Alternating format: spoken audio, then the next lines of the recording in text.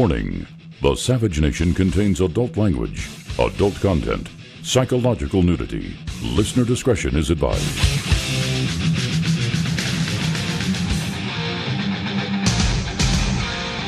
And now, America's most exciting radio talk show, The Savage Nation.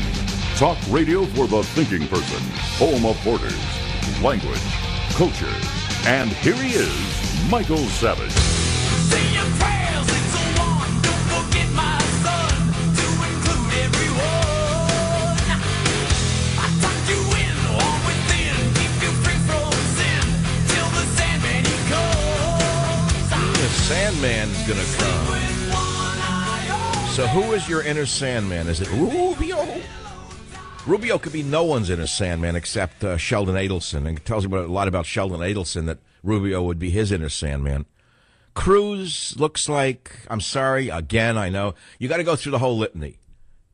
Cruz would make a wonderful guy. Don't attack him. He knows the Bible. He knows the Holy Ghost. And he knows the Constitution. Wonderful guy. The problem is he looks like a vampire. Can't win. End of story. The shady eyes. Don't know why. I saw this article over the weekend. Ted Cruz thinks Duck Dynasty actor would make great UN ambassador.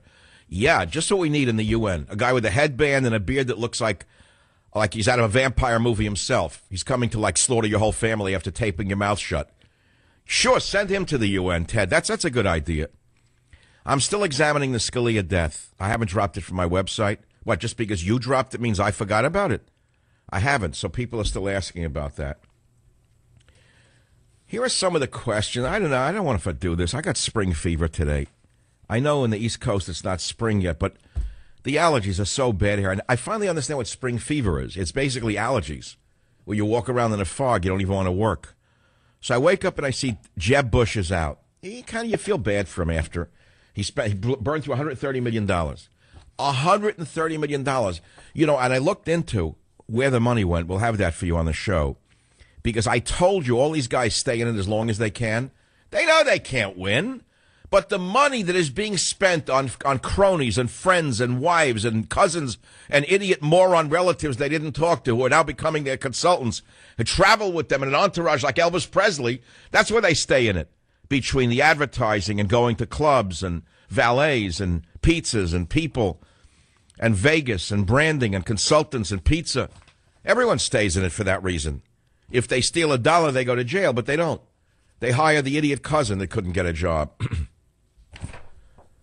So what's in the news? Pope calls for worldwide ban of death penalty. Again? Does this guy know? Doesn't he know how to shut his mouth? When did he stop being a pope? When did he start being a pope? That's the real question. Was he ever a pope? I mean, who was this guy? He was a bouncer in Argentina. They found him. They made him, whatever. Leave me alone with this. The Red and the Black. Read that French novel from the early, what was it, 1820, 1840? The Red and the Black, where an ambitious young ambitious man in France realizes that the society is very restricted. And the only routes to becoming successful in France at that time was through the red or the black. And he traces two lives, the red and the black. The red is the army and the black is the priesthood. Political. The church was a political organization like it is today. Pope calls for worldwide ban of death penalty. Who is this guy? The Obama administration wants to make sure non-citizens vote in the upcoming election. That's a big story. Loretta Lynch should be impeached already. Here is the top law enforcement official in America, and she's saying she wants to make sure that illegal aliens can vote. Attorney General Loretta Lynch. The Republicans should impeach her for violating the terms of her job. Right. Most Democrats say socialism has positive impact on society. What do they know? Democrats appear to be embracing socialism more and more, blah, blah, blah. A 6 to 10 majority of Democrats say socialism has a positive impact on society. What do they know, idiots? What do they know? Socialism kills. I have a story on that. Out of Israel, from the J-Post. Not feeling the burn, Israeli snub Sanders outreach attempt. Why? Why do they hate Bernie Sanders? He's Jewish. Well, no, he's not Jewish. He said he's not a practicing Jew. I don't know. He's an unpracticing Jew? I don't know what that means. I'm not a practicing Jew. Bernie Sanders says I'm not a practicing Jew. What does that mean? So he's not. So he's an unpracticing Jew or an unpracticed Jew? Okay, he's an unpracticed Jew. That'd be like a Catholic saying, I'm not a practicing Catholic. Well, what are you practicing instead? Witchcraft? What are you practicing, Bernie? You're practicing hatred 101. But the Israelis said the reason they don't like him is because, I'm quoting now, socialism increases racism and hate as it places every sector's hand in the other's pocket and everyone's hand into his friend's pocket, which creates animosity between different groups in society. That says it well. It really does. But, I have to think about that. About it. Not all socialists are bad. Inherently, they're just, let's say, they've lost in life. They're miserable. They hate everyone around them, anyone who has a nicer car. As it said, a nicer car, a nicer suit, a nicer pair of shoes, a nicer wife, a nicer girlfriend. That's the natural home for a socialist. It's a place for people filled with hate and resentment. Those on Social Security checks in Cafe Trieste in San Francisco, for example. Guys who've never worked a day in their life. They collect crazy checks, and then they hate the world. Yeah, this one blocked them from becoming a famous film writer. That one blocked them from becoming a novelist. But the fact of the matter is, I'm thinking about it. I started in radio in 1994, and I look back, and I wonder what my life would have been had I not had the motivation to send out a demo tape to 425 stations and be invited by 3 or 4 to be on their stations. And the rest is history. I mean, I went from local to national, and now very successful and very happily successful after all these years. But if I look back and I say, well, what if I had not sent out that demo tape? And what if I, like today, was still living in that rental house from 1994, driving an old Volvo, 4 on the floor, I think an old 4-cylinder Volvo, right? I'd be wearing the same clothing. Ponytail would be down to my ankles. I would have so many medical conditions from sitting around with anger that my itis would have itis on it. Every itis I have would have an itis on it. I have so many itises being cared for free through socialism. See, they invent illnesses, a lot of people who have free medical care. If you have nothing to do all day, think about it. If you have nothing to do all day except go to the doctor and it's free, and people don't like you, your wife doesn't like you, your mother doesn't like you, no one likes you, children don't talk to you, the only one who listens to you is the doctor. So if you can get a nice young doctor to listen to you, complain for 7 minutes, let's say, where the time you're allowed in Kaiser Hospital or somewhere, and ask, so what's wrong, what's hurting, what hurts you, mister? And you tell them, and then they go to another doctor, a neurologist, a proctologist, a psychologist, an ologist I never heard of. They do all day long. They book them. It's like their booking schedule. Most of you have a calendar where you look at my calendar, what you actually have to do. They book it. They look at the calendar to see what doctors they're going to go to that week. That's socialism 101 when it's free. You got to make them copay. So I'm thinking now, if I had not gotten into radio, I might have been a Bernie Sanders supporter now, I think about it. Like half the people in Marin County, nasty old people running around. They'd run you over if they could on the road here. Gray hair, mean. These are the type who went to Cuba to collect sugar cane. So, you can understand how people wind up in those places. But you want to talk about the Inner Sandman. I was going to talk about that for a minute because that's the opening song, the Inner Sandman. It's called Sandman or Inner Sandman, the Motley Crue. Huh? Is Sandman or Inner Sandman? Is anyone listening to the show? Because the phone number is 855-407-282. Why do you still support Bernie Sanders when he's finished? He didn't have a chance to begin with. He was used by the Democrat Party to make her look more centrist. Who told you that? Me. What's the name of the song, Robert? We don't know. Still checking, but at the end of the show, I'll let you know the name of the show. Enter Sandman or Inner Sandman? Oh, Enter Sandman by Metallica. I'm asking you who your Sandman is in this election.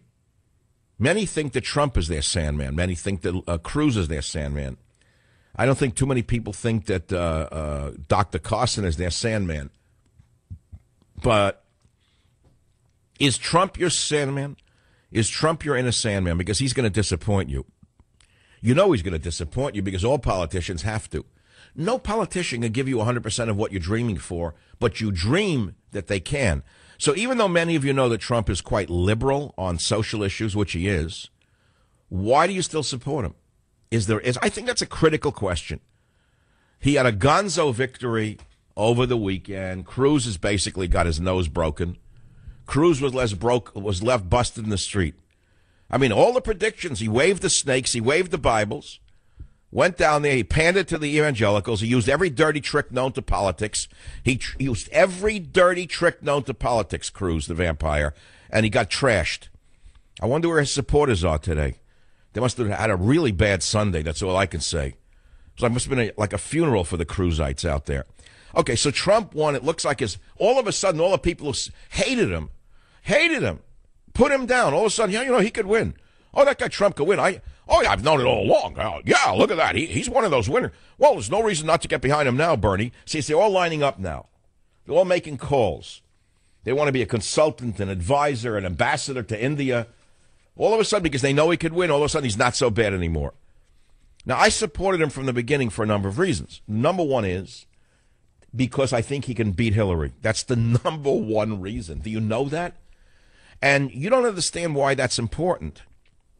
Even if he is somewhat liberal on some issues, as I've told you, stop being a purist. Purists can't win. They win in academic discussions.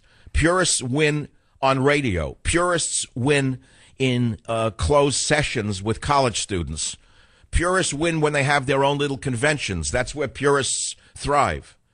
But on the big stage, known as the national election, purists never win. Do you know that? You know that. Okay, you don't know that. Well, I'll give you a little lesson on that. So the point is, a couple of weeks ago, I gave a very brilliant monologue on blood in the water, purists versus pragmatists. And I do know that it hit home. And I said then the frenzy is based upon the fact that Donald Trump is the new gladiator. He's the knight in shining armor that most American women have been waiting for forever. He's the man on the white horse that most American men have been waiting for. And I wrote that, listen to this, this was 1/28/16. What the media senses right now is that by Fox turning on Trump, they have put a chink in his armor, so to speak, and that's caused a little bit of blood to come out of Trump, and the sharks are going crazy. They smell blood in the water. They want that wound opened up even further. They want to see that knight in shining armor on the ground bleeding to death, vanquished at last by the Democrat, Socialist, Islamist media complex. And then I said the Democrats are laughing because they see the entire Republican Party split in two, with the purists attacking the pragmatists and the pragmatists mocking the purists. And I wrote, however, both sides happen to be right. Of course we would all like a purist candidate. However, most every election in the past has been lost on the Republican side by purist candidates who did not appeal to the masses. Or people just sat out the election if the candidates are not pure enough for them. I understand that, given what Boehner and McConnell and Ryan have done and are doing to the very voters who put them in power to advance the conservative agenda against the extremist President Obama, who should still be impeached before he destroys what's left of the country, or against the extremist liar Hillary Clinton, or as such. I wrote all of that, and I still agree with it. But the point of this discussion is a little different than what you may think. I'm asking you, is Trump your inner Sandman, even though you know that he's not a purist? We know he's going to waffle on issues. Why do you still support him is the main point.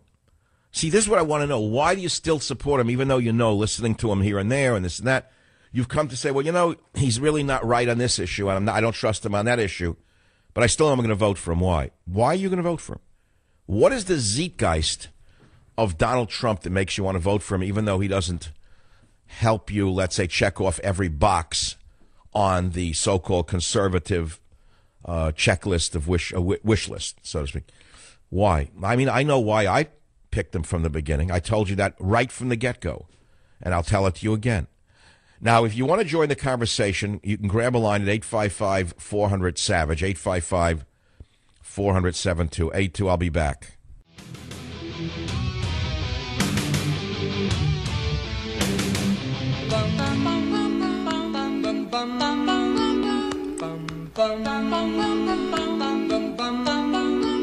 Mr. Sandman, bring me a dream.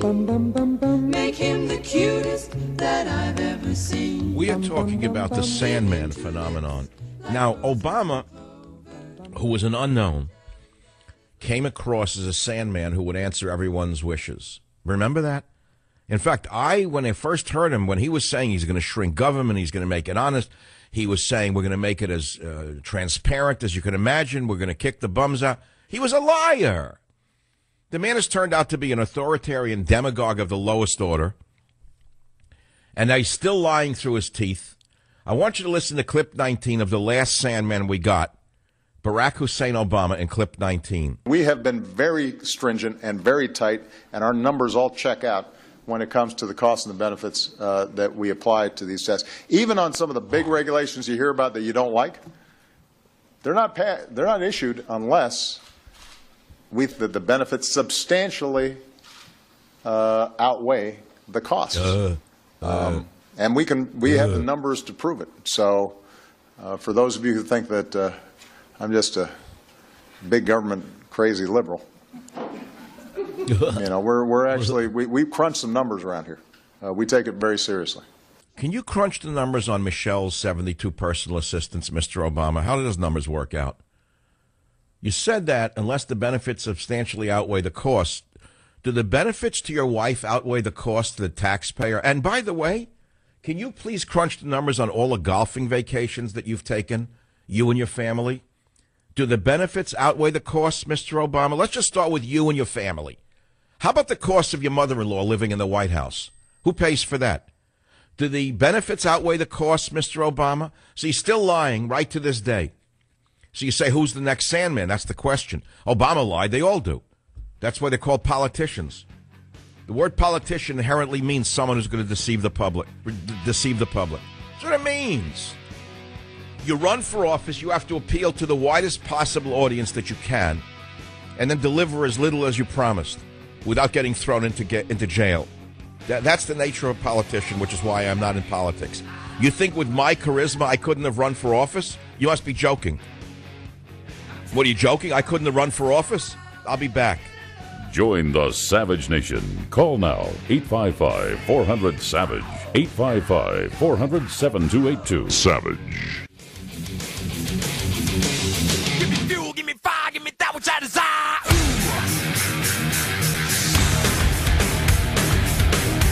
Is rock and roll of talk radio, the Savage Nation. It really is in its own way. I looked back, watching that show Vinyl on HBO. It wasn't bad last night. It got better.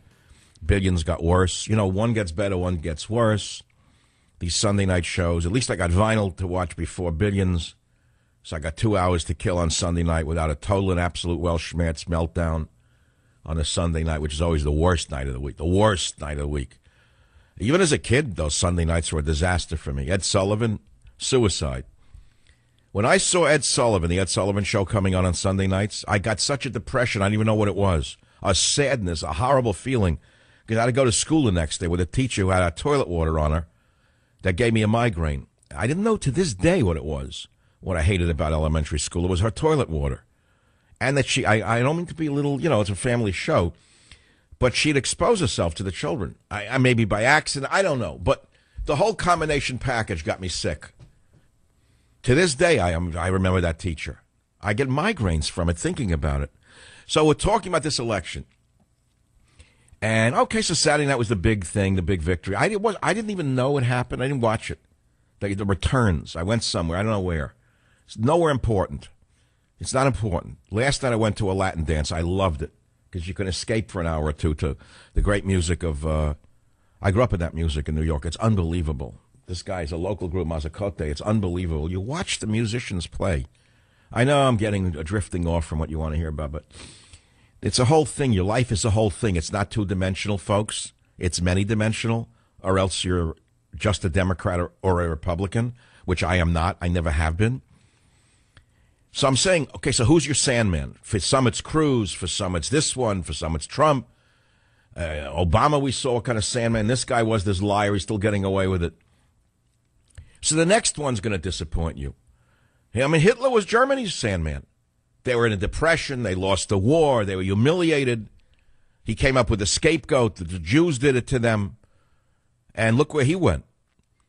Now we learned today Hitler had a deformed penis as well as just one testicle, historians claim. If I were making this up, you'd think I'm a clown. It was a story today on the Drudge Report. I couldn't believe my eyes. I said, what? I heard about the one thing. I didn't know about the other part. Hitler had a tiny deformed you-know-what, as well as just one you-know-what, historians claim. Hitler suffered from a condition called hypospadias. Hypospadias? Sounds like a Greek dish. Hypospadias? It sounds like spanakopita. Spadias, which left him with an abnormally small manhood, according to historians Jonathan Mayo and Emma Craigie. And that's what made him rage and conquer other countries. Oh, God, that's horrible. I thought it was the hypoglycemia, where he would eat these rich pastries because he was a vegetarian and a teetotaler. He didn't drink alcohol, and he was a veggie. He didn't like to kill animals, only people. He liked to torture people to death and watch movies about that, but he would get sick if he watched an animal being hunted. But I thought it was the hypoglycemic attacks that accounted for his madness. Low blood sugar. But the notorious playground rhyme about his single you-know-what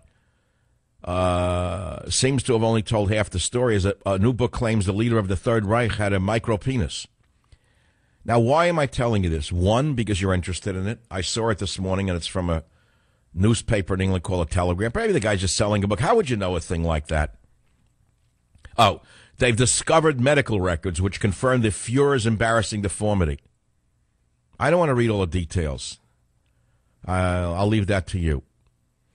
This discovery that Hitler had only one and a small one may explain why Hitler was allegedly afraid of being seen naked and the cause of his famed fits of rage. It also is likely to add to fuel to the debate on Hitler's sex life, or lack thereof, which is fiercely contested by historians. In his biography of Hitler, the British historian Ian Kershaw said the Austrian-born Nazi was repelled by sexual activity of any kind as he feared catching an infection. He only liked to invade and murder, that's all. Sex he didn't like. That goes back to the war, like the Vietnam War, where they put flowers in the gun and said, make love, not war. They weren't wrong in a way. They should try to do that with the Taliban. Put a flower in their rifle barrel, girls. Or you aging hippies in Marin County. Go over there to Iraq and Syria. See if you can put a flower in the Taliban's gun barrel. See if you'll get away with it. But I'm getting distracted here by this story because it connects to my main theme. My main theme is that you're looking for a Sandman. Everyone wants a Sandman to save the country, right? That's what we're all here. Now, we know Hitler is... we know Hillary's not the Sand Woman. We know that. We know what to get from her. She's a complete liar. Useless liar from a thug machine. Worthless. So we know she offers nothing. No hope, no change, nothing. Not even the hope of a change. Zero. At least Bernie Sanders, to his socialist credit, offered something. Albeit a flawed concept of socialism, but he offered something to people who are desperate for the system to be broken over their knee. Let's be clear. Let's be clear. There are a lot of people out there who are, for one reason or another, dissatisfied, whether they're poor or they're on bad health or they're a misguided, hateful immigrant who shouldn't have come here to begin with. They think Sanders is going to help them. He wouldn't help anybody, pit everyone against everyone. That's what they do, socialists. But anyway, he offered something. He was the Sandman and still is the Sandman, Bernie. Actually, Sanders, Bernie Sandman. We're going to call him Bernie Sandman from now on. But on our side, we got a couple of Sandmen. We got, actually, some look like bagmen to me. We got Ted Cruz. We got Marco Rubio, who looks like a bagman for Las Vegas. And Donald Trump, who's beholden to no one. Now, you see, I talk to people who are worth a lot of money, and they say at least he's not part of the system, and he's not beholden to anyone. I think that's almost the crux of the whole matter. Now, his beautiful family doesn't hurt him, by the way, but they weren't seen in the beginning. So you can't say that's the big reason for his success. His unadulterated ability to stand up to bullies by being a bigger bully makes him appealing to us because we live in such a vicious world that we need someone to bully the vermin on the planet into submission in plain English. It's like getting a verbal cage fighter running for the presidency. Write it down before it's stolen, before it leaves my mouth. Trump is like a verbal cage fighter, and we don't care how crude he is. We don't care how rude he is. We just want him to take the enemy and make him bleed on the canvas. We'd like to see our enemies smashed to death and bleeding on the canvas, having to be dragged out by an ambulance, on a stretcher. And we know he's the one who's liable to do it, no one else. It's plain English. We all want a strong leader after this 8 years of this wimpy lie who stabbed us in the back. You know, talk loudly and carry a limp stick. Barack Obama. Tough with everyone in America and a wimp on the world stage. Because he knows he can control us with the FBI, the CIA, and the NSA. We're all afraid of him. Because he uses these corrupt governmental agencies to intimidate us in plain English. Okay, so as I stand before you, I come back to my primary Monday theme today. Who was your Sandman and why? And we go back again to Donald Trump. He's the Sandman for a lot of people, for the reasons I explained. Now, many of you distrust him. I get that. You distrust him for your reasons, and I understand that. Whether I do or I don't is irrelevant to you. You're skeptical, and you're naturally skeptical of anyone in politics, which you should be. And that's absolutely true. However, remember how he came to power and on what theme? Build a wall with Mexico. Do you remember? And right after Kate Steinle's vicious murder at the hands of a Mexican illegal alien in San Francisco, it sure struck home. It was right after he announced that issue of build the wall, make the Mexicans pay for it. It was like someone saying it after Obama destroyed our borders and told the Border Patrol to stand down. Someone's going to stand up for America's borders. Hey, that's a big one. Because how many years have I been preaching the mantra of borders, language, culture? Forever. Borders, language, culture. See, with borders, you get language and you get your culture back, by the way. Without borders, you have no language and you have no culture. It seeps out of your nation, just as your protoplasm will leak out of your cell if you destroy the cell membrane, or in the case of a plant, the cell wall. The protoplasm leaks out of the cell if you cut the membrane or the cell wall. Same with the border. You cut the border, the culture seeps out, and in this case, diseases and terrible foreign influences seep in, because not all immigrants are the same. That's number one. Not all cultures come here to add anything. We all know that. Number two. And there's a lot of hurting people in America, number three, who don't want the competition. Now, having said that, please don't put me in the category of Mr. Xenophobe, because I'm the last person on earth. And I'm going to prove it to you. I challenge any other talk show host in this nation, left or right, any one of these lily white talk show hosts, liberal or conservative, to tell me that they actually go down in the streets with the average person. They don't.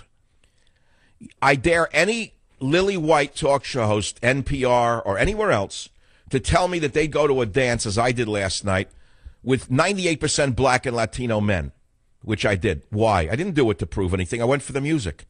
Because I found something out a long time ago, even when I was a young man. Music is a universal medicine.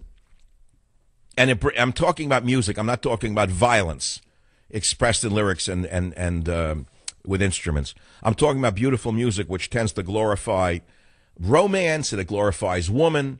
All Latin music is about romance and women. That's all it's about. Do you know that? It's always my heart, mi corazón, son, son, my heart, my heart, my heart. All of the music is beautiful, but it lifts you up and carries you away. And then to watch people dance, and you see the movement of the feet and the swaying of the bodies and the way the skeletons move underneath the flesh, and you realize it's spirit animating body. That's a beautiful thing, and I enjoyed it last night.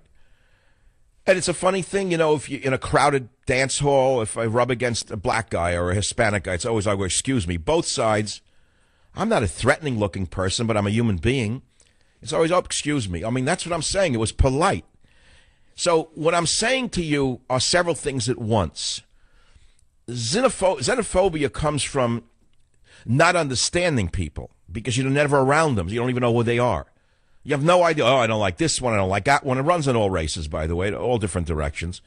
You actually have to be around other human beings to understand that they're all human beings, good, bad, and ugly, you know, and indifferent. So having said that, we'll come back to who's the Sandman. Who's your Sandman? And since we're coming up against the hard break, I wrote something beautiful for you after I don't know whether I wrote it before it. I got a little chuckle to myself. I was coming out of the dance club last night, and it was already dusk over in Sausalito, California. And, you know, so many things I want to say at once all of a sudden. There's an area in the Bay Area that I go to. Now, I started my radio career by sending out a demo tape that I recorded On pure spec, no one said do it. No one said, hey, kid, make a demo tape. 1993, I go to a little place called Command Productions in Sausalito, California, in an old shipyard, the old Kaiser shipyards, and it was a sound studio. And I made a demo tape in that studio and sent it out to 400 or so radio station program directors with a list that I purchased from a man that I had met on one of my book tours who gave me the list. And as I say, that little vortex has so much going on for me. It's astounding. There's a boat yard where I bought my first big boat.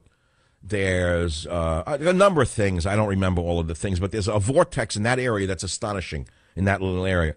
So as I say, I was coming out early, 8 o'clock after. I go early. It starts at 5, and I have enough after an hour or two. It gets too loud for me and this and that. But I got so drawn into the music. The flautist was as good as Jose Fajardo, one of the greats. The timbales play, I said to him in Spanish during the break, I said, "Tú es el rey de timbal," because he was the king of timbales. It was unbelievable how good these guys were. You have to love the music to understand what I'm saying to you. When music is right, dance music, and not a beat is missed, and it's so compelling, then you're transcended. You're lifted off your feet. Even if you're not dancing, you're lifted out of your body. So you have that for that moment without drugs. And so I go out, it's dusk, the stars are up in the sky. It was like one of those where everything is right again. And I wrote a poem called Everyone's a Star Behind Their Car, which I will read to you when I come back on the Savage Nation.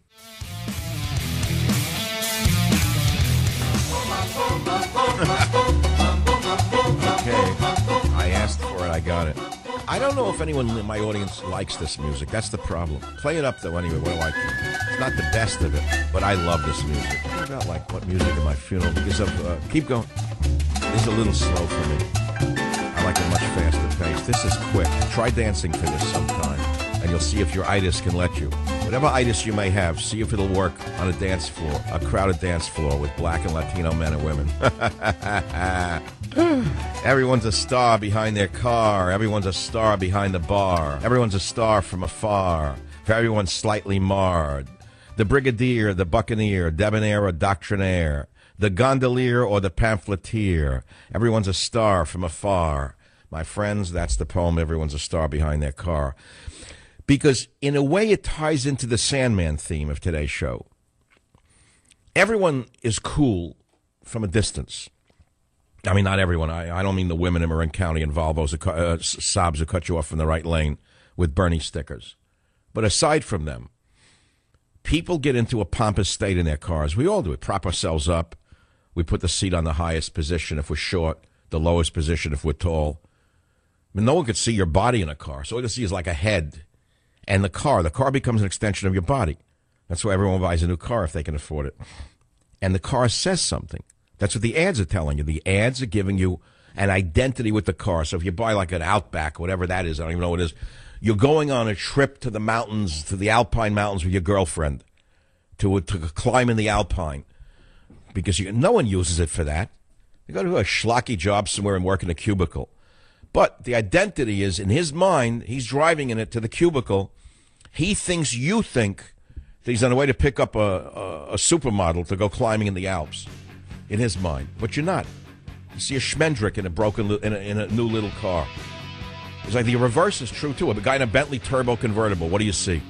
You see a rich man? No, you see a man who's inadequate inside, who needs to show off.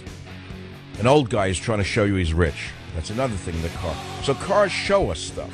We all do it. That's what I'm trying to get across. Everyone's a star behind the car. Everyone's a star behind the bar. Every bartender's a star. Am I right or wrong? So what does that have to do with politics? Figure it out. Join the Savage Nation. Call now, 855-400-SAVAGE. Savage.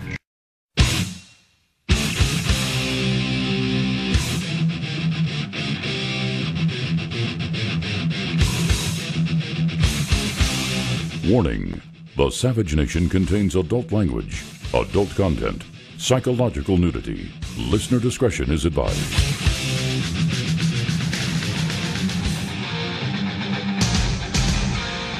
And now, America's most exciting radio talk show, The Savage Nation. Talk radio for the thinking person, home of borders, language, culture. And here he is, Michael Savage.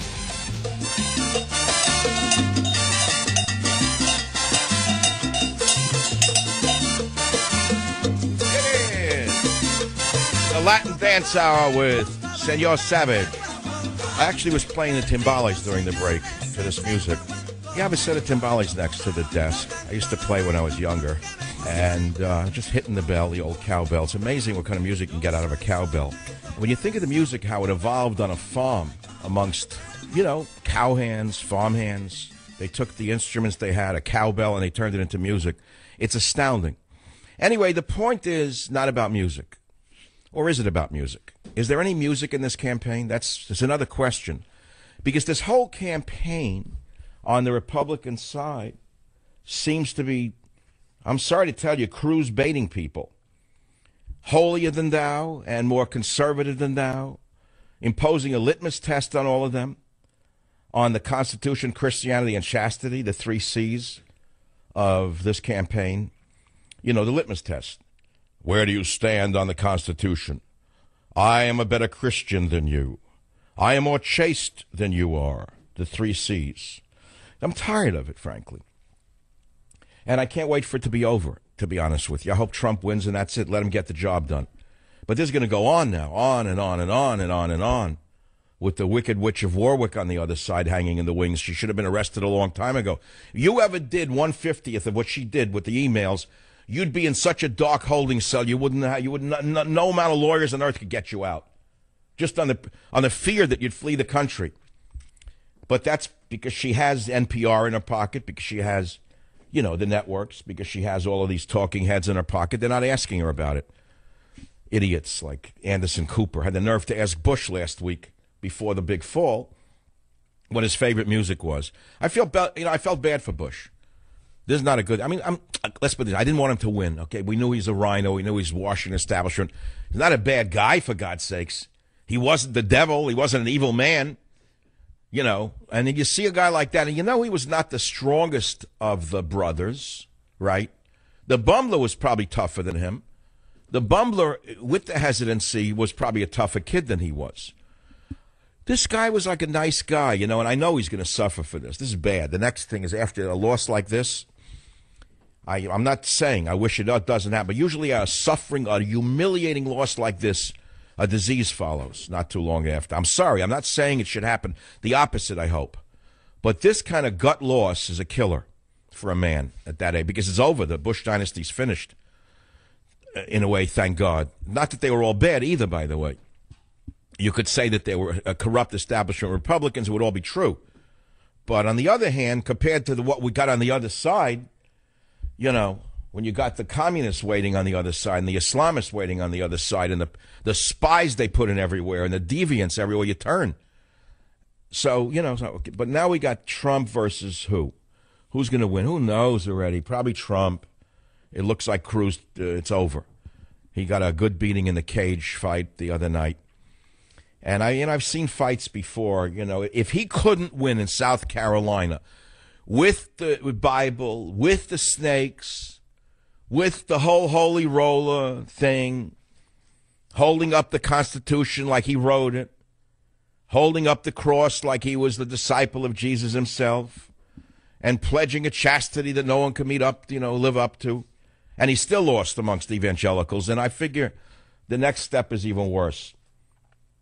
And everyone now, Trump could win. All the doubting Thomases who threw mud at him, now Trump, he could win. That guy could win and go all the way. Oh, yeah. And we're all on his side all of a sudden. They put the finger up with saliva on it, so which way the wind was blowing. Now they're all for Trump. They're all lining up. Whether he'll remember me or not, I don't know. What do I want out of it? I don't need anything. At the end of the day, I think about it. I had a dream, I actually went to dinner with him, and we talked. I met him once at the club. Brought his wife over. This was like 4 years ago. And I only go there once a year. I haven't been there this year once. I only go to Florida once a year. And every time I go to Mar-a-Lago once. And if he's there, I say hello to him. He says hello to me. So like 2 years ago, he came up with his wife. I said, Mr. Trump, how are you? He says, her name is Melania, right?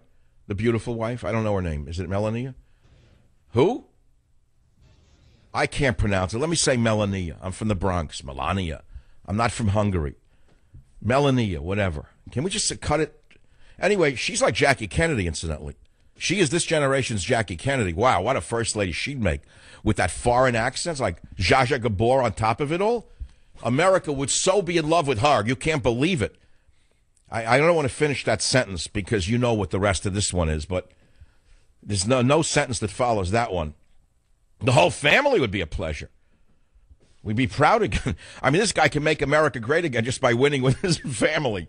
The whole world would start saluting us because of his wife. Are you kidding? Everyone loves style. So the thing is, now also, so he came up and he said, oh, Michael Savage, he was with his lovely young son. He was a kid, dressed nice, like in a suit, like an 8, 10-year-old in a suit and tie. I never had a suit. I had a suit, but I never wore it at that age. But where I came from, no one wore suits except if you died, they put you in a box one. But the thing is, none of the men I knew ever wore a suit. A wedding or a funeral, that's the only time the men I knew wore suits. They were immigrants and they worked hard. But the thing is, he says, oh, Melanie, I want you to meet Michael Savage. He's one of the most important men in the media. I thought it was funny. But you see, even from the beginning, he was very complimentary. Maybe he knew he was going to run, and he needed friends in high places. But that's the only time I met him. So I have a dream. I met him, and we talked. And I've thought about it. Maybe people say a joke. A friend called me up. I hadn't heard from him in a long time. He said, hey, so Mike, when Trump wins, you're going to be made Secretary of State. I laughed. No, not likely. A, number one, no one's asking me. And B, I would not do well in a job like that. That's suit and tie, sitting around. I'd be a good negotiator with them because I know most of them are corrupt. I'd look right through them, and I wouldn't let them get away with what they get away with. I don't want a job like I don't want a job at all. I have a job. I'm retired, basically. This is my retirement job. I've been doing it for 21 years. It's the hardest thing I ever did in my whole life, talk radio. There's nothing harder on earth. Nothing can compare to this because you're on a verbal tightrope for 3 straight hours. You say one wrong word, you are crucified and you're dead for life.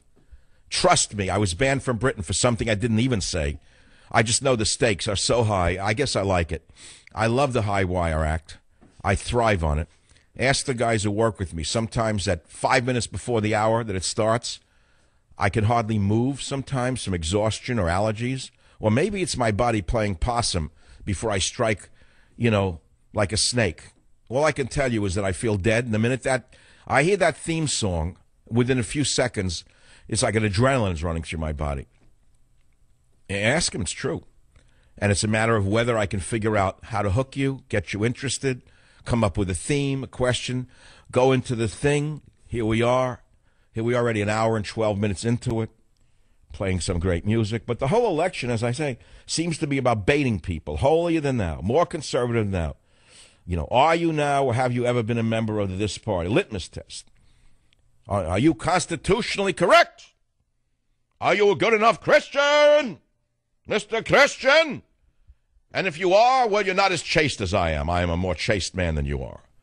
Because I carry around the Bible and I can prove to you I'm better than you are. That's what it is. It's kind of boring at the end of the day. I'd really rather hear about building a wall, crushing ISIS like a cockroach. What I really like to know is if Trump wins, is he going to go and arrest these Obama criminals, try them? That's what everyone's saying. Will he actually try Obama for the crimes he's committed against this nation? Will he let him get away with it? The answer is he won't touch him. But even Obama has modified his pitch. Do you know that Trump's candidacy has already had an effect upon everything in this country? You don't know that. I do. That's why I'm paid to do a talk show. I see things you can't see until I explain it to you. Then you say, he's right. Even Obama is now suddenly defensive on what a big government liberal maniac he is. I played that speech last hour. No, I'm not a big government liberal. We look at everything and evaluate costs and benefits. Yeah, right. Like your wife's personal assistance, your vacations, your abuse of power. Sure, you have value, right? But even he's suddenly backpedaling. He sees the popularity of Sanders. He sees the popularity of Trump. And he suddenly sees that he is the odd man out and everyone's on to him. Because they're saying, well, will he pay for this, for what he's done to this country, how he's spent us into oblivion, printing money? A $13 trillion debt the last I checked when he came to power, wasn't it $3 trillion? Now it's $13 trillion. Where'd the money come from? Obama has committed a financial crime. If a hedge fund operator did this, he'd be in jail. If a hedge fund operator ran his books the way Obama's running this country, that hedge fund, you watch a show like Billions. U.S. attorney's going after this hedge fund operator, wants to destroy him because he's jealous. He's an evil man, this U.S. attorney. That's the beauty of the show. It shows you that the government agent is worse than the hedge fund operator, or in the same category. Let's put it to you that way. 855-407-0282 is the Savage Nation. Now we got Nevada tomorrow night. Then Wednesday we got to talk about Nevada. Why do we have to talk about it? They got the clock running it on CNN, like 14 hours left. What are they, crazy? Anderson Cooper went out and got his teeth whitened for the event. So tomorrow in Nevada, what do you think is going to happen? She wins and he wins. Now let's move on. What do we do then? No, Sanders goes where? Where does he go after this? Where does Sanders go now that he served the useful purpose of making Hillary look centrist? What's his next incarnation? I hear they need a deli man at Katz's. I hear the old guy got sick. So you want Bush with the sandwich? Don't tell me what to do. I know how to cut. No, he has a big career ahead of him now, Sanders. You know what kind of lecture circuit he could do to all the aging hippie communists out there who are living on like Social Security, disability, voting in 3 different states under 3 different names, living on their dead husband's Social Security, even though they're not allowed. I mean, Sanders is their hope. And then at the end, it winds down. He does 2-3 years of very big numbers on the circuit. Then eventually he's reduced to the Catskill Mountains, which don't exist anymore, so he goes to the like Century Village circuit in Florida. The people who are comatose, but they know that he's like them, so they like him. No, an old guy died across the street from me. Their daughter came up. I don't know. I saw this guy in my neighborhood. He died. It's like people die, you know. Old man walks around. He was like shuffling for years. Then she said, "Did you know my father?" I didn't know him. I just would wave to him for 10 years. No, I didn't know him. She said, "Oh, nice man." Well, he died yesterday. Oh, I'm sorry to hear it. It's the way of all flesh. That's what I'm saying to you. You know, like we're all alive. And like, you know, take a deep breath, boys and girls. Antonin Scalia was whacked as sure as I'm standing here, and you forgot it already. We're a nation of imbeciles. An imbecile nation. Imbecile nation. No autopsy, but you're sure it was natural causes because one moron that they found told you that. Sure. Mr. Sandman, give me a dream. Make him the cutest that I've ever seen. Back in a minute.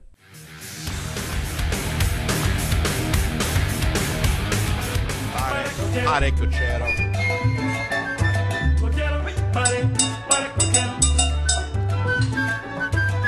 Maybe I'll give it all up and become a dance band leader.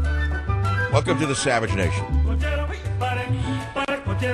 I enjoyed myself last night. It's still flowing through my veins. In fact, I'm probably going to take timbali lessons again. Get a frilly shirt. Because I don't know that I could pass the litmus test anymore the way it's going in talk radio. You know, they're liable to give me the litmus test. Constitution, Christianity, chastity, I'd flunk. If I flunk, I have to go into like a dance band or something. But here we are. So tomorrow's Nevada, and then what? What's after that? Do we get a break? A couple of months off? I can't. I hope to God we get a long break. Robert, what's after Nevada? Do we get a month off? Nothing? Nothing. There's nothing for a month? No one knows. No one. I mean, when is Super Tuesday? What year? No one knows. I'm in the business of talk radio. I don't know when Super Schmooze Day. To me, Super Schmooze Day is more interesting than Super Tuesday. At least I get to talk to people. Super Tuesday. I think a couple of weeks off after Nevada. And thank God I don't have to do this every day. Day and night, cruise up, cruise down. He's up, he's down, he's this. And Carson can get off the stage already. Nice guy enough already with the mumbling. Bush, thank God, is gone. All right, God bless him. Let him go back to investment banking. He can open a hedge fund. The Bush hedge fund. We move left, we move right. Then we move left again, we move right, we sell short, we sell long, and we take a commission. That's perfect for him, a hedge fund. That's why he was in the business. You know, he was an investment banker, I understand, whatever that means today, investment banker. What does an investment banker mean? People come to them with money? Whose money? Why would they come to him with money? What would he know about where to put money? How could he know where to put money? I go to Donald Trump with money if I had it and ask him what to do with it. I wouldn't go to... You know, that's an interesting question. Which of the candidates would you go to? Let's say you had money, your life savings, and you decided to invest it. All of them are investment bankers or hedge fund operators. Which one of them would you give the money to? Let's start from the top. Bernie Sanders? Yeah, right. He would steal it immediately and say you didn't earn it. It's not yours. Would you give it to Hillary Clinton? She'd say, what difference does it make anyways? The money disappears into the Clinton Foundation. Then on the Republican side, let's go down the Republican side. Okay, we got Carson. No, thank you. I don't think he'd know where to put the money. Who else is left? I don't even know who was on stage. Who's that guy? Kasich? I think he's worth $12. He has one suit from 1973. It's like a Dodge Dart, that guy. It was enough for me last week when he said, I'm on the side of the Pope, not Trump. Finish. Goodbye. Wouldn't give him the money. So who's left? Who's up there? I don't even know who's left anymore. Ted Cruz? Dracula, I wouldn't give any money to. I wouldn't give Dracula the money. I just don't trust him. There's a sneak factor to him. Remember what they said about Nixon? He had like a sneaky look. He always had sweat on his upper lip. Like cost him big time in the TV thing with the checker speech with the dog. It's telegenic. Cruz is not telegenic. He's got those shady eyes. I don't care how cool he is on the Constitution, Christianity, and chastity. He can't win, man. Vampire. That's it. End of story. I'll be back in a minute. Join the Savage Nation. Call now, 855-400-SAVAGE. Savage. Para bailar el son, no me hace falta talento. I'm looking to take a vacation, so I gotta... Wait a minute, stop the music. This Tuesday is Nevada, of course. We know already the outcome.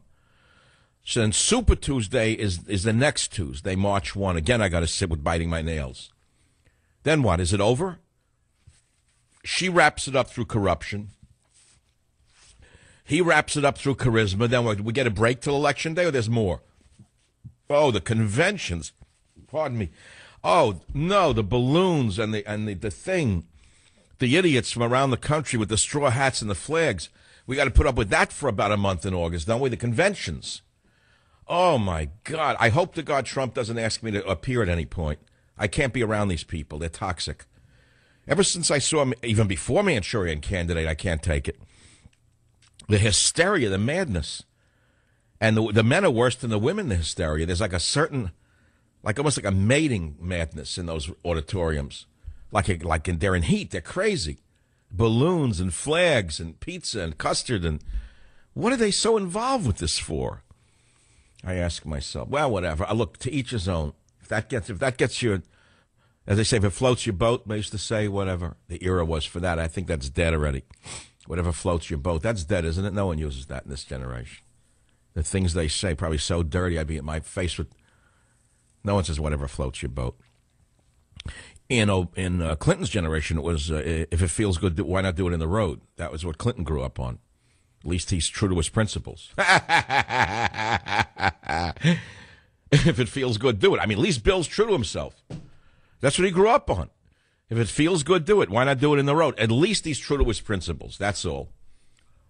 So that's the chastity part. We don't hear about that anymore. Right? That was a big issue in the last election. The sexual thing. No, not a mention, not a whiff. You can't ask a thing. Who does this, what, doesn't matter. The new mantra is, doesn't matter, I don't care. They do care. It's like, say, a guy he's saying, no, I don't care what he does. As long as it doesn't bother me, it's fine. That's not what they mean. That's the mantra, though. That's fine. Whatever he does is fine. They don't mean that. People still have feelings about those areas. There's no question about it. But it's not come up in this election is the point.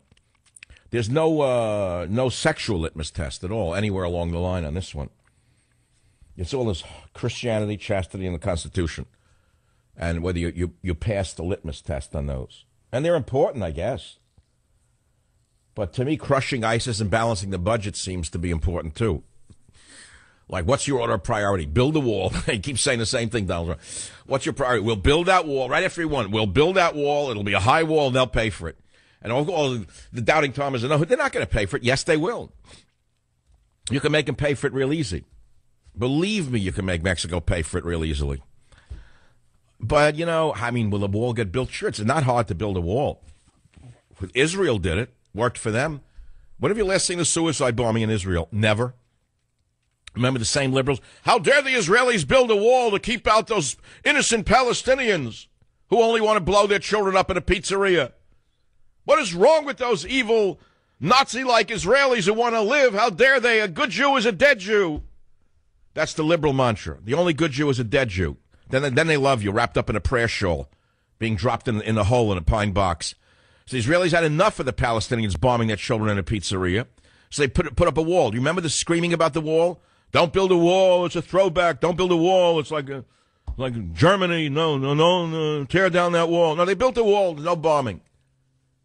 So once we have a wall, a lot of things happen in America. Drug dealing diminishes. The inflow of drugs dries up. It squeezes off supply. Illegal aliens, they'll go somewhere else. I don't know, maybe they'll want to go to Honduras or... You think the Mexicans will never want to emigrate to Guatemala? I don't think so. You think they'll want to emigrate to Honduras? I don't think so. Think they're going to want to go to Panama through the Isthmus? I don't think so. You think they're going to emigrate to South America? I don't think so. There's only one place where there's the Horn of Plenty. That's up here.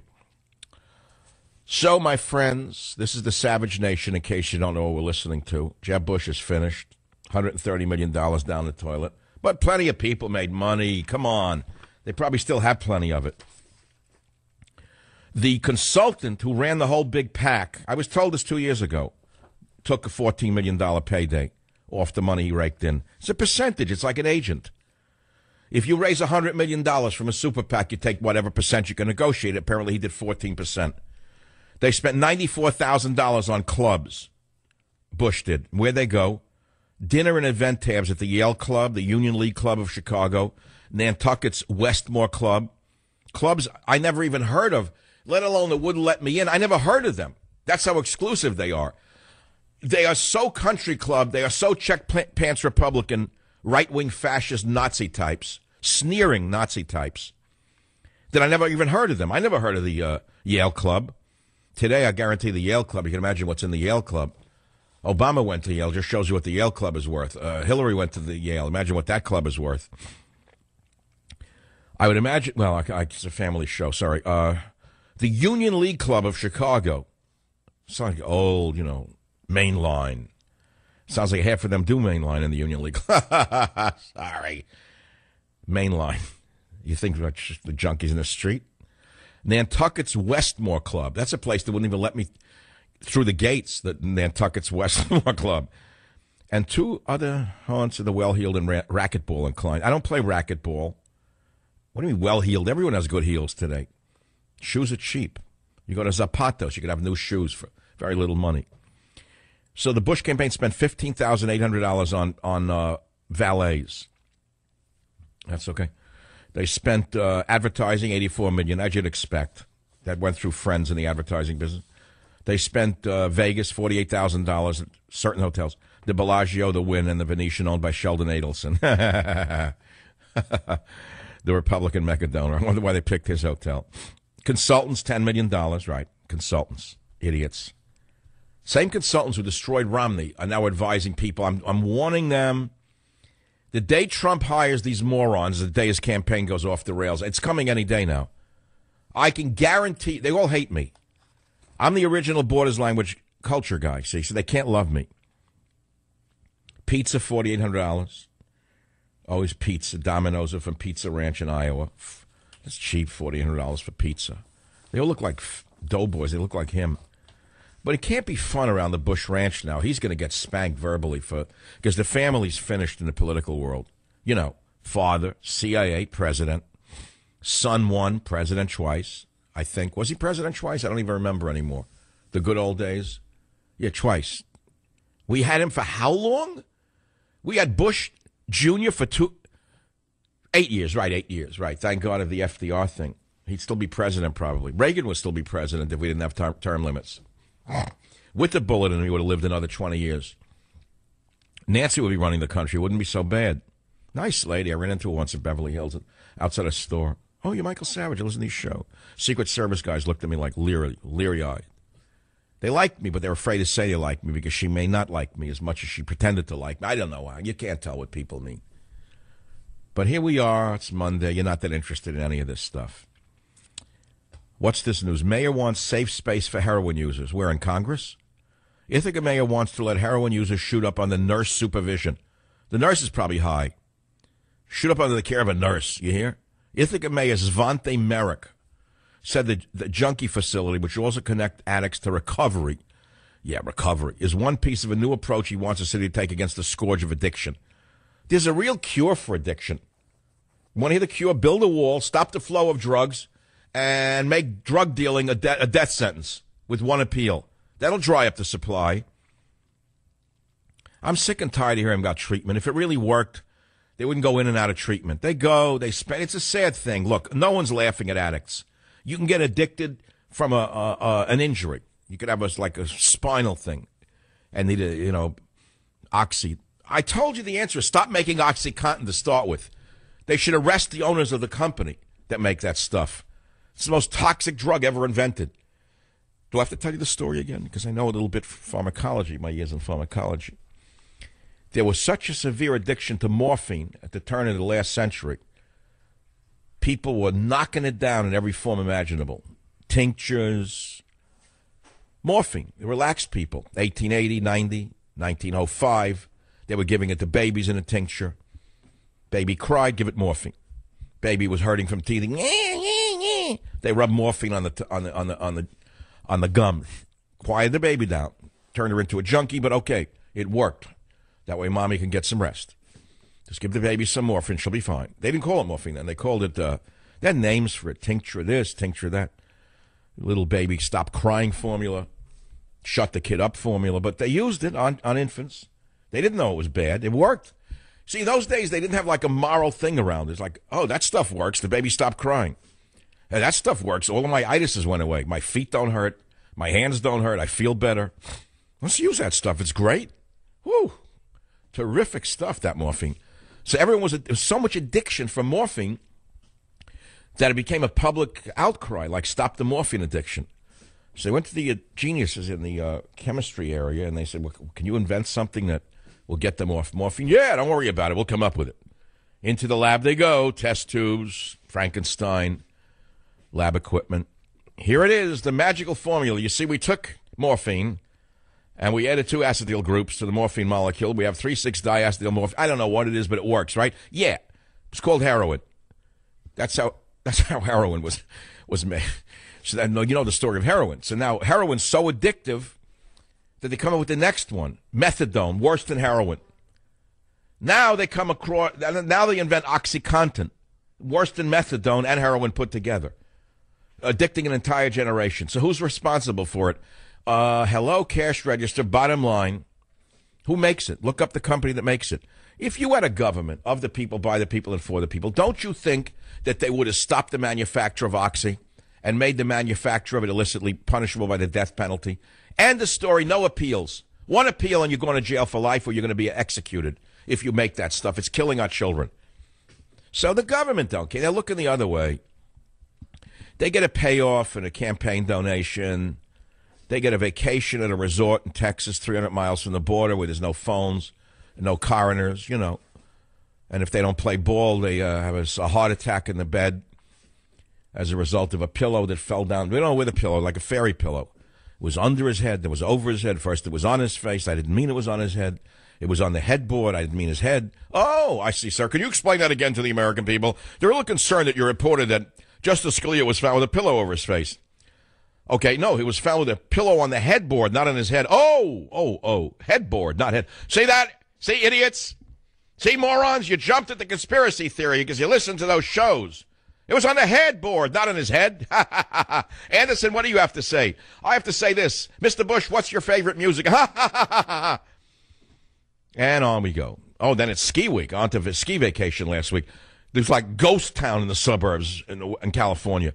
You couldn't see a white person. You didn't see a white person under 5,000 feet unless they had a regular job. The children were off the streets.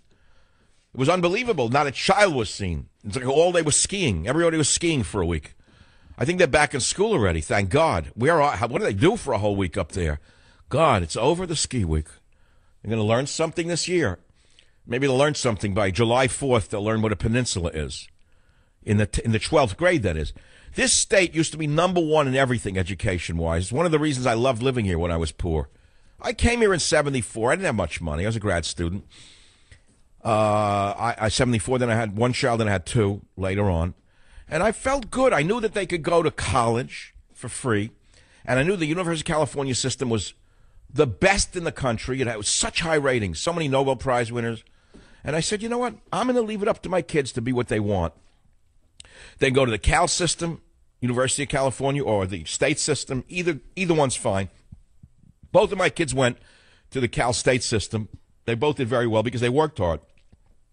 And I figured, let them send themselves through college. I paid for the room and board and tuition, but I didn't have to. No, not it wasn't very low. Whatever, it wasn't out of town school like $30,000 to learn how to score coke in a ghetto.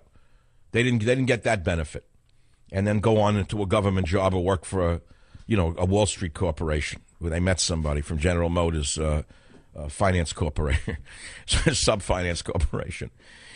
But I'm saying, used to be number one. Then what happened? Take a look at it now. Look at the sad sack system now. Look at what Jerry Brown has allowed to happen to our once pristine educational system. Look how many days the kids are not in school. Look at the idiotic courses that they pass as college courses. Take a look at the idiots they let create departments for themselves. They're not smart enough to teach a regular department. They create a whole study about themselves. And they give each other like scholarly papers. I love how they use scholarly terms to describe their courses. A rigorous investigative approach to the expense of fungal nail polish. I'll be back in a minute. It is the Savage Nation. Now, today's theme, I have to spell it out for you, is Trump, you're in a Sandman. That's what I said 2 hours ago. I cannot believe 2 hours went by already without a single call. I didn't take a call because I started out tired from the allergies killing me. And within a few seconds, the adrenaline and the sheer joy of walking on the tightrope and doing what I do the way I do it so enervated me that it's almost 2 hours into the show already. How is this possible? Well, whatever. So we're talking about is Trump, you're in a Sandman. I warned you that Obama was you're in a Sandman. And look what happened with him. So no one's going to be you're in a Sandman. You better find your own in a Sandman. Hey, that's a good book title. I just gave it away, another bestseller. Or the people wrote it down. They were sent to proposals already before I finished. They call an agent. Hello, how are you, John? Listen, I have an idea for a book about Sandmen inside. Really? Put something together, a couple of paragraphs. I'll get you $200,000 for that one. I got to be careful because I give out too many things for nothing on the Savage Nation. Well, look, these hours are gone. There's another big hour. Sorry you don't get it in your market. If you don't, I can't help you. I can only do what I do. All the news, views, and reviews you've come to expect from Michael Savage. In the next hour, we will talk about, was Scalia murdered? And is Apple right or the FBI right? Right here on the Savage Nation. Join the Savage Nation. Call now, 855-400-SAVAGE, 855-400-7282. Savage.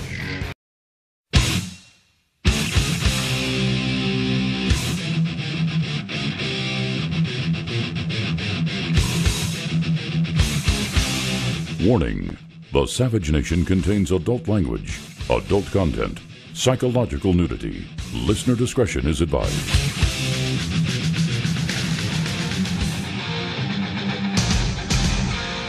And now, America's most exciting radio talk show, The Savage Nation.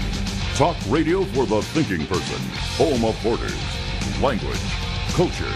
And here he is, Michael Savage. What a beautiful song. Does anyone fall in love in it? Can anyone fall in love in this cynical world? I don't know. I don't know anymore. What a world. I'm sure.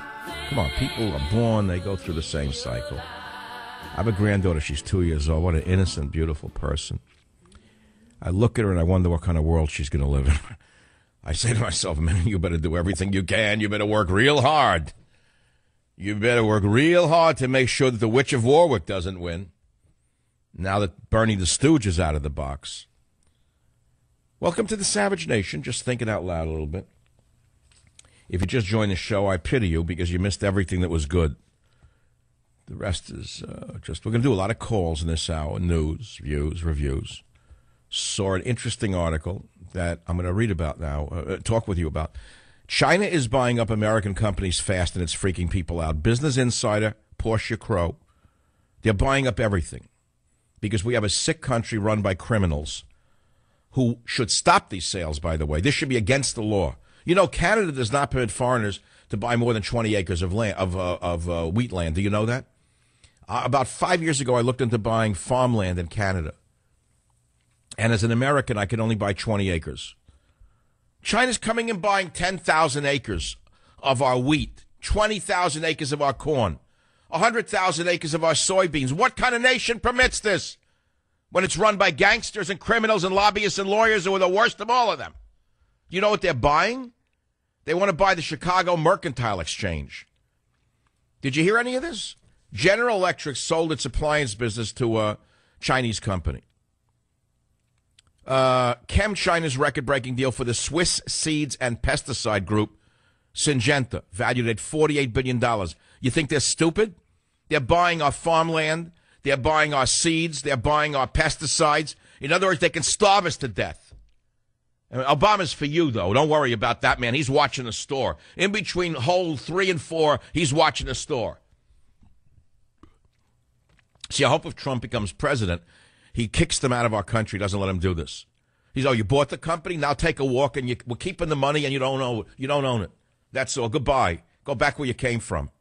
Are you kidding me? They're buying up our whole infrastructure here. Most recently, a unit of the Chinese conglomerate H&A Group said it would buy the technology distributor Ingram Micro for $6 billion. Chicago Stock Exchange going to another Chinese company. 102 Chinese mergers and acquisitions deals amounting to $81 billion in value. That's up from 72 deals worth $11 billion in the same period last year. Why are they doing it? Because it's slow economic growth in China, cheap prices abroad, not so much due to the stock market's recent sell-off, but because the Chinese are manipulating their currency, just like Donald Trump says. They're manipulating their currency, and now they're using that to come in and buy up our entire nation. So the operators, with the slowdown of the economy, Chinese corporates are increasingly looking to inorganic avenues to supplement their growth. What kind of nonsense is that? Only a sick nation sells off its infrastructure. So now they want to buy the stock exchange. That's really great. Let them invest now, and they can have access to the $2 trillion U.S. equity marketplace, just what the doctor ordered. That's all. So we have a group called CFIUS, C-F-I-U-S. Any company that has anything to do with national security has to go through this group. Yeah, right. Yeah, some group that is. I wonder if you could pay them off. You can imagine what you can get through them. CFIUS. Oh, sorry, I can make a joke about that. Early this week, California-based Fairchild Semiconductor refused an offer from the state-backed China Resources and Capital, the Financial Times reported. They bid $2.6 billion for the company, but Fairchild turned it down, citing concerns about U.S. regulators, and accepted a lower bid from U.S.-based rival. Good for them. They didn't do it out of patriotism, I guarantee you. It's because they knew that the deal with the U.S.-based company would go through, while the one with China would be scrutinized. Well, it should be. The deals are awesome. You can't talk about it because it's too big. You can't do anything about it. That's why you're not calling on it, 855-407. What can you say about that? Nothing. What can you say? Nothing. If I asked you whether you like chocolate ice cream better or vanilla, the lines would light up. That you can answer. Now, it's not that there's something wrong with you. What could you say about China buying companies? Nothing. What could you say about Mark Zuckerberg worth $48 billion wearing an undershirt? Is that a sartorial statement or an example of stupidity? What is he doing that for? To show how powerful he is? Naturally, he came down on the side of his buddies at Apple. They're all one and the same. I told you they need to be broken up. I told you any new president's got to break them up. Bust the truss. I'm sorry, they're too big. They're too big for the sake of the average American. Apple needs to be broken up. You name the number one competitor to Apple. Go ahead. Name the number one competitor to Facebook. Tell me what market share they have. Name the number one competitor to Google. Tell me the market share they have, the next search engine. You can't. Name the next competitor, the number two competitor to Microsoft. You can't. Tell me what percent of the market they own. By any definition, each of these companies, in my estimation, is running a monopoly. And there used to be antitrust violations in this country. There was a vigorous Justice Department that was interested in more than racial harassment. And the Justice Department used to prevent companies from growing too big because they knew it's the stifled competition. And the whole lifeblood of capitalism is competition, isn't it? These are not capitalist countries. These are not capitalist countries by definition. They are entities unto themselves. They're nations unto themselves. Facebook's revenue is bigger than most nations. Google's revenue is bigger than most nations. Certainly Microsoft's revenue is bigger than most nations in Europe, let's say. Let's put it to you that way. And what taxes do they pay? They pay the fair share? They pay what you pay? No, they don't pay what you pay. They got triple Dutch, quadruple Irish methodologies that were created for them by former IRS lawyers working for these giants, and they pay as little as they possibly can. They get around the law, in other words. They need to be broken up for the sake of competition if you want true capitalism. How could you argue with that? And yet I know what's going to happen. I'm going to get someone like a purist calling me, no, Mike, this is the marketplace talking. It's the free market. You should let Google become as big as it wishes. It's the free market speaking. That's stupid. That's idiotic. It's the same kind of purist stupidity that you get out of a textbook. There's a reason for antitrust legislation. And you could see it with Apple. When you have a guy like Tim Cook think he's above the law. Now, I know all of the sides of this argument. There's arguments on both sides.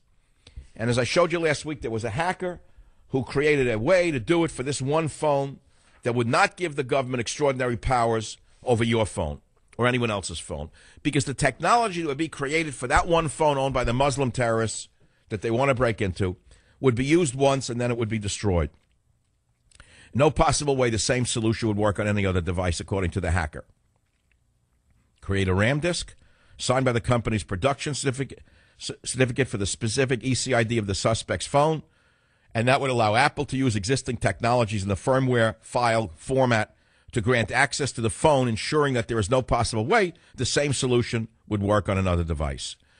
I understand it's not foolproof, but it's pretty close to foolproof, and we'd find out who Farouk, whatever, was talking to after he murdered all those people in San Bernardino, him and the old lady with the burqa on, the burqa couple, the burqa twins. Find out who the burqa twins were talking to, man. We need to know. I want to know who they were talking to.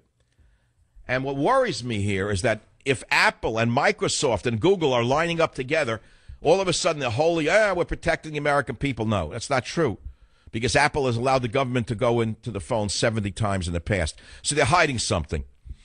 There's something in that phone that they already know. If they have the key to it, see, if the government's going to Apple and say, hey, make a key for us, it means Apple has the key already. And they went into the phone. They already looked in the phone. Let's run that theory by. Put on your fiction writer's hat with me. So someone at Apple already made that encryption key, broke the encryption, looked on the phone and said, oh, my God, Mark, look at who they were talking to, Mark. This is no good, Mark, because it goes all the way up to the people we know in the government, Mark. One theory, one fictional theory. It's a complete and total, you have to forgive me, part-time fiction writer, 3 New York Times bestsellers in a row. You forgot the titles already, but some of you love my writing. I haven't done one. I'm not going to do another one. It's all going to be different kind of stuff. A Time for War, Countdown to Mecca, and Abuse of Power. The Jack Hatfield series is gone. It's kaput. He's dead. Jack died. I didn't kill Jack off yet, but I'm not interested in him anymore. He's dead to me. But if I were writing a novel, that's what it'd be. Like, Mark, we open the phone. Take a guess who he was talking to. Who? Excuse me, I'm in Bloomingdale's now buying an undershirt. He was talking to, fill in the blank. All right, put up some story. Get Tim to put out a story that it's for, we don't want anyone with the back door. What else? Mark, hold on a minute. You want the red or the crimson? I'll take 2 reds and 3 crimson. Thank you. Have Timmy put out with the PR department a story that we don't want the FBI getting in because you want to protect the privacy, blah, blah, blah. You get it. Okay. That's a pink one, too. Get the pink one for those wild nights. Yeah, that's the story. Get the PR department to put that out there. We're doing it for this security, this privacy of the American people. That's right. No, 2 pink, not 1. Yeah, throw in 2 pink. Yeah, that's it. That's the one we'll do. That's the fiction story. Can't follow it. I don't think the audience is into me. I don't get it. I think they want to hear the 3 C's. They want to hear the litmus test every day.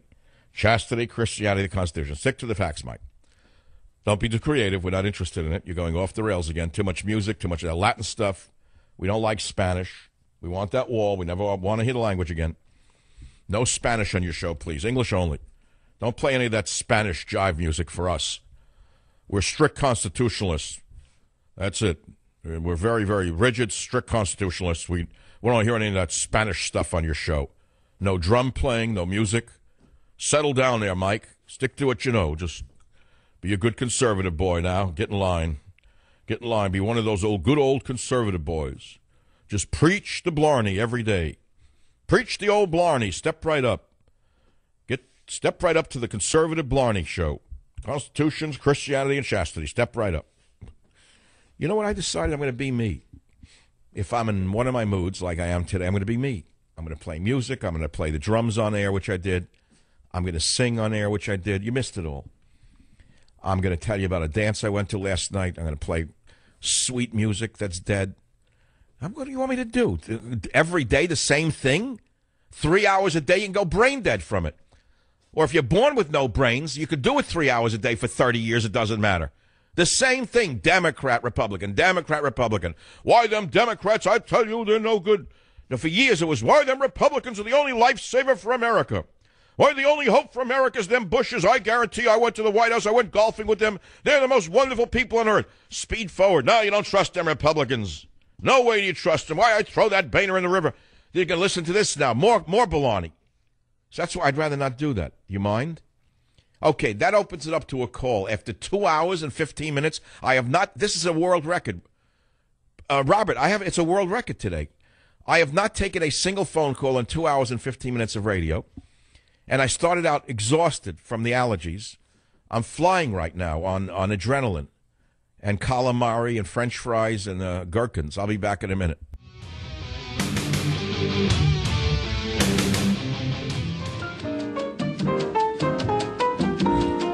I am live after a disconnect. I think we lost the connection.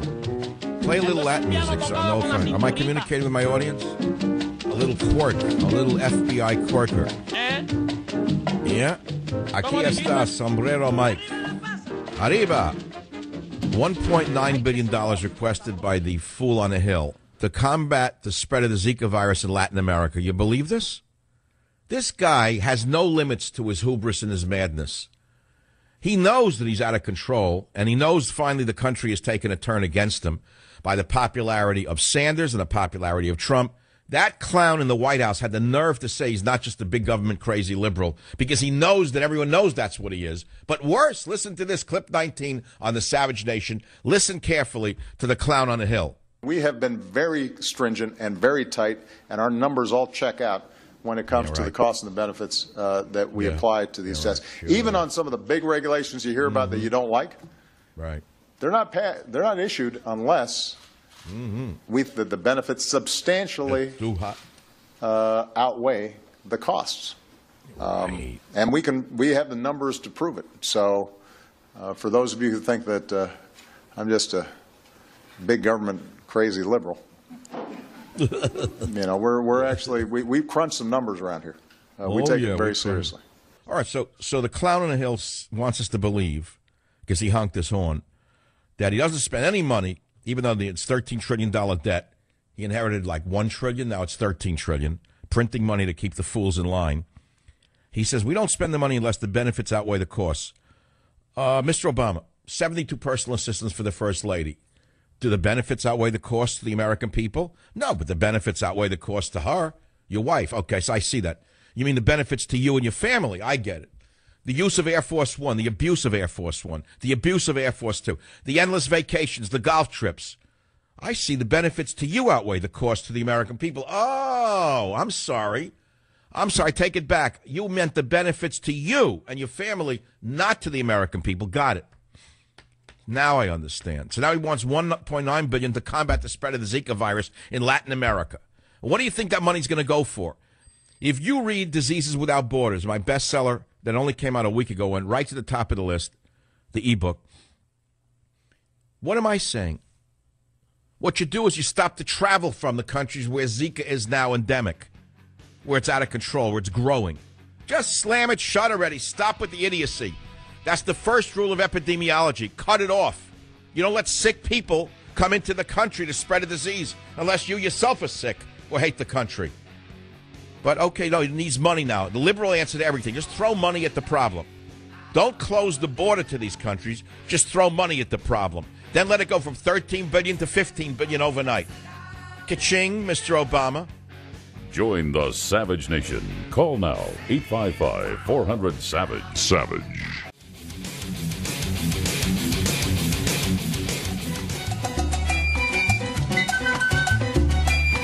It is the Savage Nation. I think I'll get a cowbell for my Mercedes. I wonder if it's an option I can get. A cowbell is in the center console that I can tap on with a drumstick. I need a little rhythm back in my life. You know, this is very two-dimensional radio. I've got to tell you the truth. I mean, it's a wonderful, wonderful expression up to a point, but it's two-dimensional. You can't see my paintings. You can't, well, you know, if it's not verbal, how do you know what I'm doing? I want you to think about that. You know, you watch a movie. Look at all the dimensions that can be put together in a movie. And then you look at what always impresses me is everyone thinks that they can do talk radio, which they can't. And there's not a person out there who doesn't think that they couldn't direct or produce a movie, which they can't. You look at the end of a movie, you see like 300 names. All the things that the people do to make that thing happen, whether it's a good TV show, all of the highly skilled individuals who make a television show work. You know, and you think about, oh, yeah, I can do that. Yeah, just give me that camera and I'll be a director. No, you can't be a director. You can't be a talk show host. It's the same thing. Either you're good at something or you're not. And if you've listened to the show, you know that sometimes I get frustrated by the dimensions of the show, meaning there are limitations to it. I can only do certain things in radio. It's all about voice, but there's no other expression permitted. And I want to express myself in other ways. Is what I can almost feel myself breaking out of my own limitations right in front of the audience. I don't know where it's going to lead. I don't know. I'm a guy who just is always inventing stuff and creating stuff. So I read you a poem today. I played a drum on the air. I sang on the air. I ate a sandwich on the air. You weren't supposed to hear the sandwich, but I can't help it.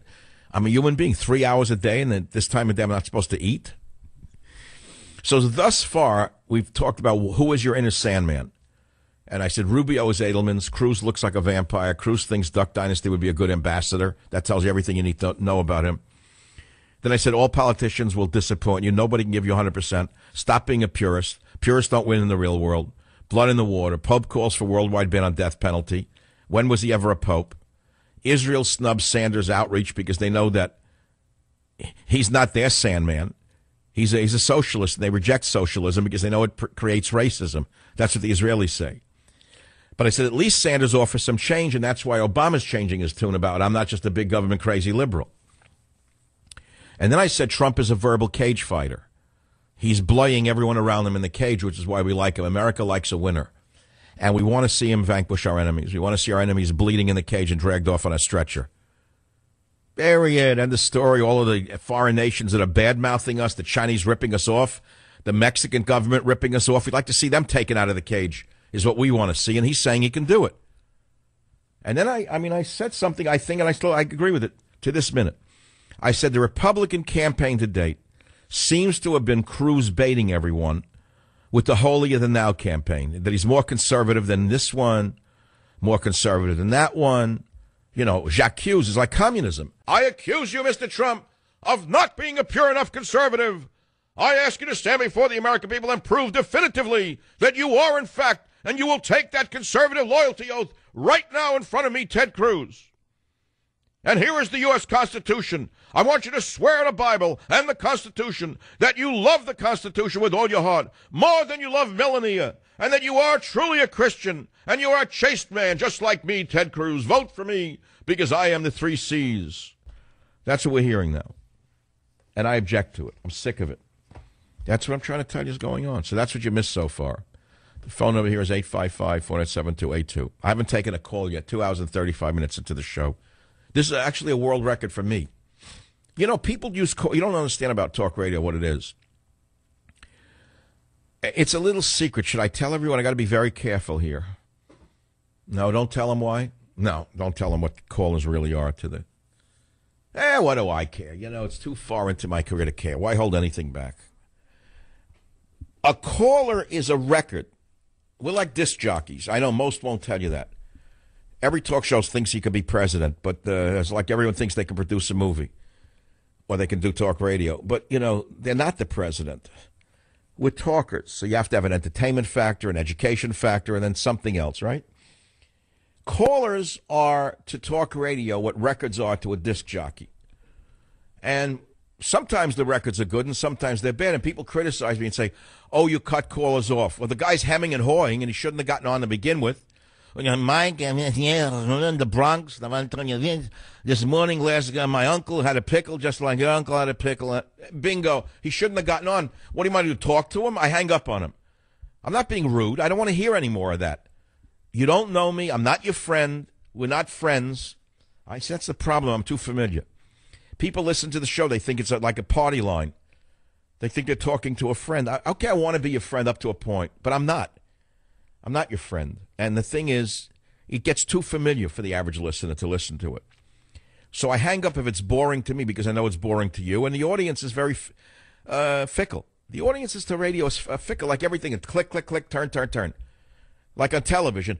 Look, you sit with a clicker in front of a TV, right? Click, click, click. What do you think they're doing in radio? Click, click, click, click, click. They're clicking. It's a clicked. Everyone's clicking. Used to cluck, now they're clicking. If it clicks like a duck, it's a clicker. Whatever. The point is that I got to keep the show moving. So the most important thing is that I enjoy it. The day I start not enjoying my show is I'm out of business. You can tell when someone's calling it in and they're bored. The minute you hear the same thing over and over again all day long, you know already what you're getting. So if I have to entertain myself, I will. I'm like a monkey in a cage sometimes. I have to play drums. I have to eat on the air. Whatever I have to do to keep my energy and spirits up. Oh, the stick just fell on the floor. That actually happened now. The stick from the timbales fell on the floor. I keep a set of timbales here in the studio. Sometimes I play during breaks to keep myself up. So here's the news. Oh, and a poem I gave you today, all for the price of nothing. You paid nothing for the show. Everyone's a star behind their car. Did you hear that brilliant poem? No one, not a word. That's why I didn't take a caller. They only want to talk about topics like that they could read on the internet. I read you a poem. I wrote it from my guts. No one heard it. No one cares what I do. This is the problem. I could speak in 8 languages on the. I could speak in Latin. I could read the Bible in Latin and no one would care. I get a call. Mike, I want to say to this about Ted Cruz. You know, the fact is he's the only one who really knows the country. That's what I'm going to get any. So that's why I'm not taking callers. Because I don't want to go back to the single dimension radio show.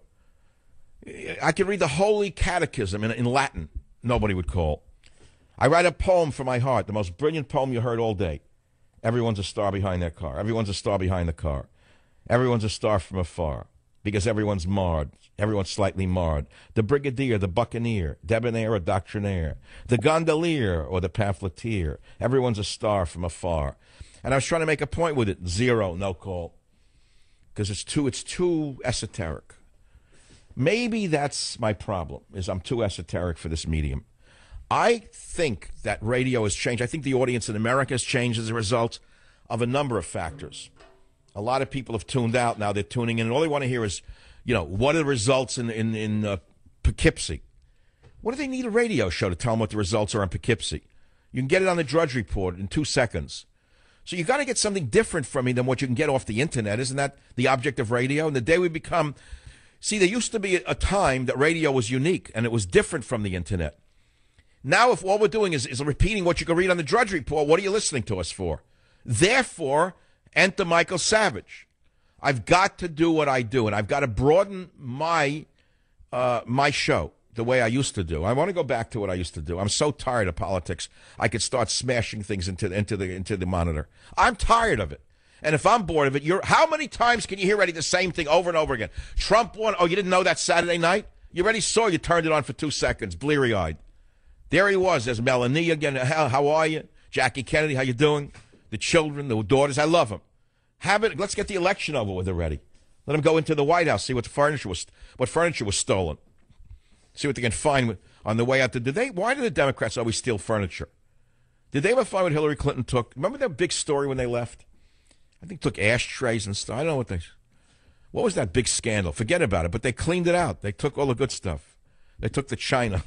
They sold it on eBay.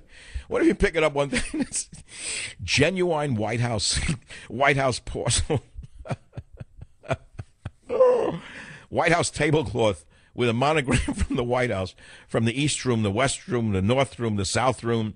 We got sheets from the Truman Room. We got pillowcases from the FDR Room. All the linen from the other room was burned after this administration because no one knows who was in there. We got the room where Al Sharpton slept. They had to fumigate the room. They had to burn the room to the ground and renovate. They took it down to the studs after he slept there. Trump comes in. He's going to have to take the White House down to the studs. Sorry. I'm sorry. That was very funny.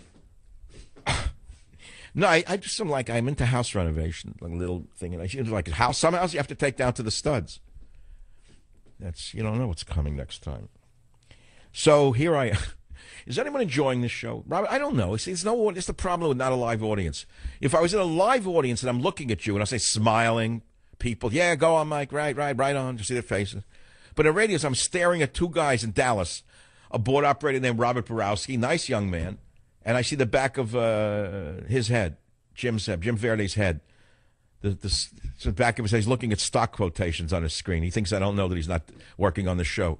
But then I see graphs he's looking at. He must have a big investment portfolio. Instead of looking for stories and sound, he's always like, how is investment? I'm joking, come on.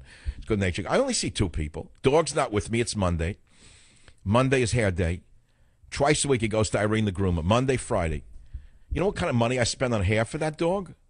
She said, oh, he's nice, man. It must cost you a lot to take care of that poodle. He looks like a little bear. I said, yeah, he goes to the groomer twice a week. The women get jealous. Twice a week, yeah. More than I go. I go like twice a year to a barber. That's if I even go I don't even go twice a year. I'm getting like unkempt. I'm starting like I don't care anymore. No, I do shave. That's the first sign. That's bad. Older guys who don't shave, that's it. That's like the loss of like self-respect. Watch out for your old man if he's in the house. He starts wearing like sweatpants and doesn't shave. That's intervention. Don't let him say to you he just wants to be natural now after all the years of working for a company. Don't let him get away with this. This next stop is like senility. The next thing you know is he'll put his pajamas on over his sweatsuit, and then he'll put a tuxedo on over his pajamas when you have to go to a wedding. You got to get him under control. Guys go out faster than the women, the mind, because if they work, they don't know what to do with themselves after they retire. What's the point of this retirement business? If I ever retired from anything, I'd be dead within 6 months. There's nothing out there. It's like a blank. There's like a blank world. I spent all day yesterday trying to enjoy myself, and I actually did. I loved it, doing nothing. I actually found that I could do nothing. That's the funny part. I found out that the naturalist in me still lives. I took the old camper. I have a 2006 Chevy camper van. Looks like new, like showroom. It's only got 20,000 miles on it. I bought it new. I rarely took it out, loaded it up with a picnic, like a Penguin cooler, whatever it's called, the little coolers. I haven't done that in years. You get a certain point of affluence, you don't do that anymore. You're not allowed to do that. It's like for the poor people. I filled up a picnic cooler for Teddy and I went down to a certain area I like, I won't tell you where, and I listened to the water coming in, and I walked around by the water, and I picnicked. Just for an hour or two. You know what? It was beautiful. Suddenly it was 1968 again. And I realized I could turn the clock back if I really wanted to. I could turn the clock back, and that's what I'm trying to say to you. Then at night I went to that Latin club for a couple of hours, and I heard the great Latin music. The band was astounding. You say, oh, nothing's as good as it was. This was so good. This is a local group of Latino guys. Well, there was some white guys in the back. One of them was a flautist and a trombone player. I never heard anything like this since the old days. The timbales player was as good as El Rey de Timbal. I'm telling you, it was so good watching everyone dance and enjoy themselves. It was, and then ethnically, I told you this before, it's an important point. As an older white guy, it's nice to go into a club that's mainly Latino and black guys and get along with everybody. What's the big deal? See, because we live behind closed doors, the closed doors of our mind. And we start building up these barriers, like, oh, I go in there, it's not going to work. Everyone's going to hate me because I'm white. No one hated anyone. If they did, I wouldn't have known it. And it's a crowded floor, you brush against someone, excuse me, both ways. Everyone's polite. Nobody wants a problem when they're out to have a good time. And what I'm saying to you is it opens up your mind again to the world the way it really is, as opposed to the way the newspapers make it. Now, of course, there's areas you can't go into. I get that. Like all of San Francisco, in certain areas. The cops don't even go there. I'll be back in a minute. Greatest group in history. So this is a world breaker. I mean, if you listen to this show from the beginning to now, it's the first show in 21 years where I've not taken a single call. Not one. Not one call. I don't know why. I don't know how it happened. The only call I was looking forward to I didn't get, it would have sounded something like this. Mike, I'm with the FBI. I can't, I'm behind the voice modulator. And listen, drop that thing with Apple, will you please? Because the fact is they've already gone in the phone and the calls were made right to DHS. But head of DHS was out with a migraine. Just let that go, would you, Mike? If you know what's good for you. Bye now. We didn't get that call. But here we are in the Savage Nation on the iPhones, the B phones, the C phones. I read a report today that people are buying what I have, a flip phone now. They're so tired of the iPhones connected to the internet, they want to be unconnected. I got a phone. I have an iPhone. I rarely use it. And then I have the old phone, the kind that the guys on Mulberry Street use in New York. I have an Italian friend. He laughed. He came in from New York. He said, "You still have one of those old phones, a flip phone?" He says, "Yeah." He says, "My friends all have 5 of them. We throw them away every day." Thank you. I didn't hear that one. But I use the phone not for any nefarious purposes. It gets reception in an elevator. And what do I need it for? To connect to the internet everywhere I am. Every second. I don't look at it. And I lose it all the time in my pocket. I have to call it to find out where it is. Then I ask the dog. He gets there. I get him nervous now about the cell phone. It's so small. "Teddy, where's the phone?" He gets nervous. He looks up. "What do I know, idiot? You're the person. What do you want from me? I was sleeping, having a good afternoon. What do you ask me about a cell phone for? You're supposed to be a dog. You're supposed to know these things." I don't know about phones. They don't smell. It doesn't smell like the back of another dog. Leave me alone. I'm tired. Go away. It's been the Savage Nation. I hope you've enjoyed it. I hope you learned something. Come back tomorrow. Be here. Same station. Savage.